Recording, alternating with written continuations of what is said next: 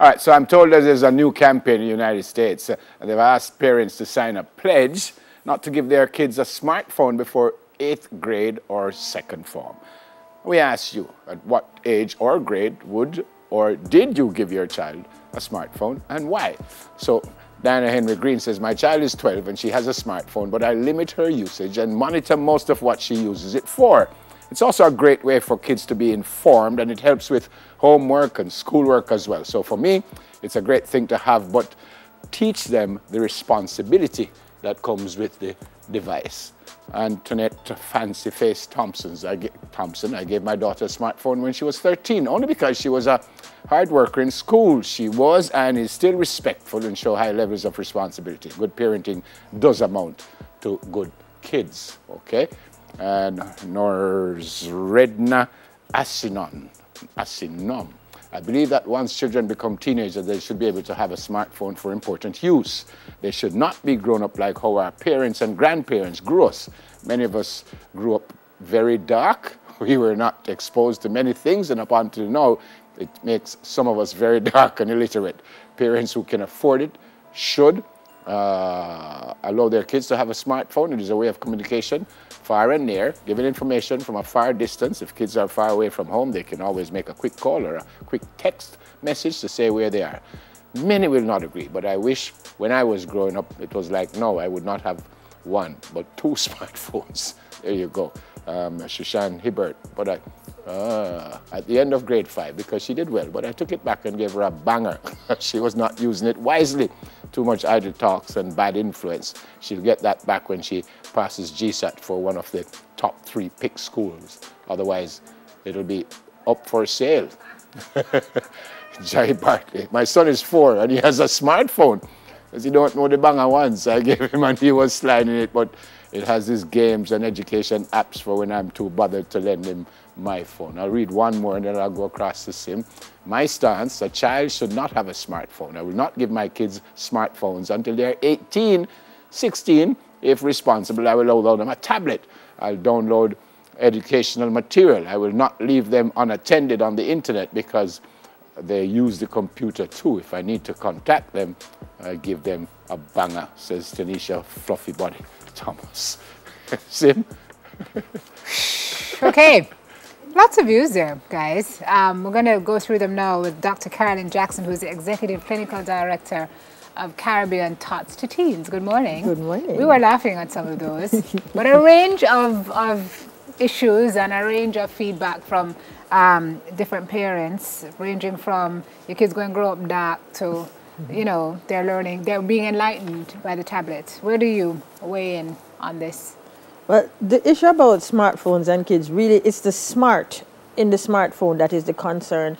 Nobody will debate that in this day and age. It is good for your child, depending on if you have complex pickup arrangements or whatever, to have a phone. The question is, do you want a phone that is internet or Wi-Fi connected? So, in other words, do you want to give your child the right to get online with no restriction at any time? Right. So, it's really a technology question.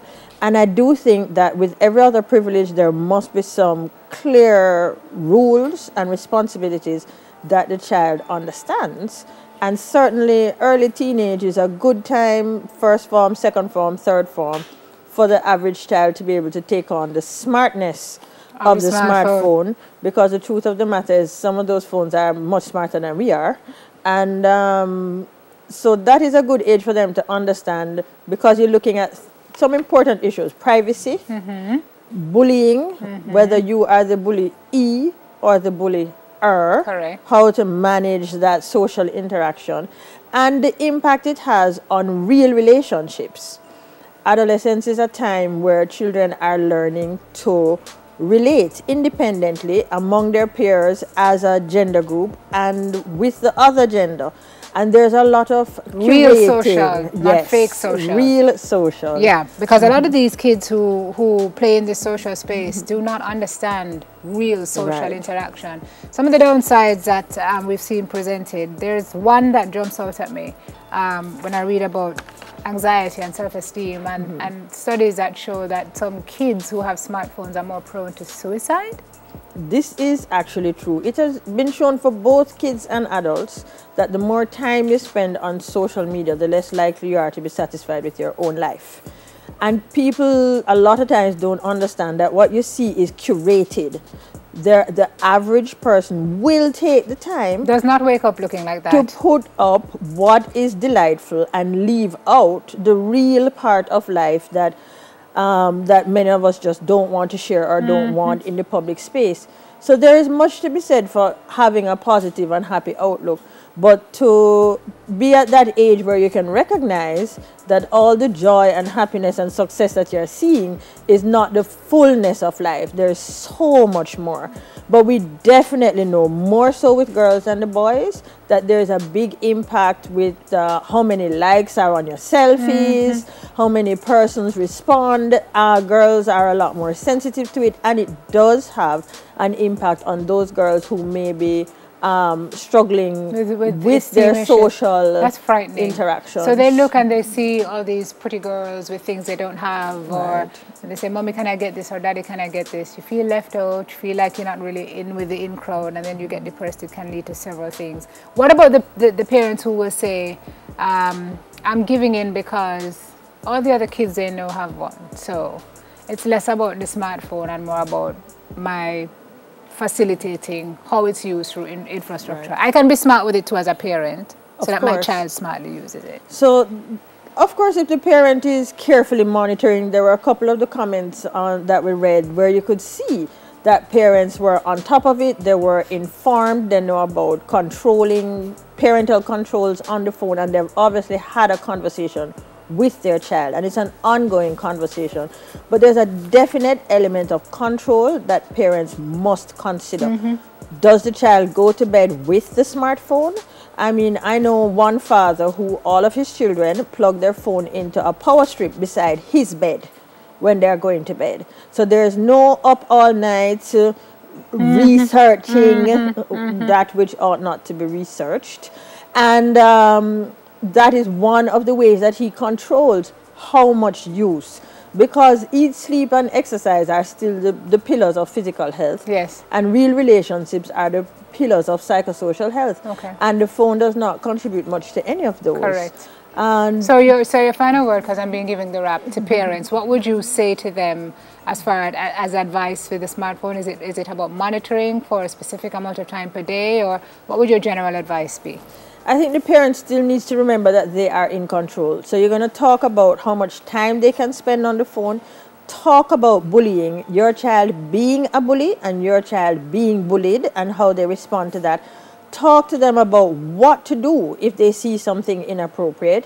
The number one thing that prevents children from sending self-nude pictures is if their parent tells them, do not send a nude picture. So the words need to come out of the parents' mouth. Parents need to be informed and share that information with their kids. Well, I get hot when you send me a picture a while ago. You said the average child earlier. Yes. But some are kind of different. Some can handle it a little bit earlier than others.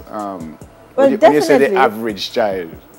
Definitely you will see how your child functions within their social group at school, and in any class you will see the ones who are still little more immature, and in any class you will see the ones who are much more mature. And it is really the parent who needs to make that decision and see how the child's real life social interactions are going. Have you met their real life friends? Do you know their friends' parents? What type of activities do they participate in the real world? And that will be a guide to how to make that decision. I'm going to read some more. Maybe Sim could come over and join me when she's ready. All right, so this is Tracy and Anderson. My daughter got hers at 5. She likes taking pictures and video talking with her aunties, dad, and grandma who are far away. Have an issue with that? No, but you don't have to have a smartphone to do that. All right. Patricia White says, how about a smart book? Pick enough if you have no smartphone. All right, Latoya Stewart, I would say when he reaches 9th grade, before that maybe a simple one to keep in contact.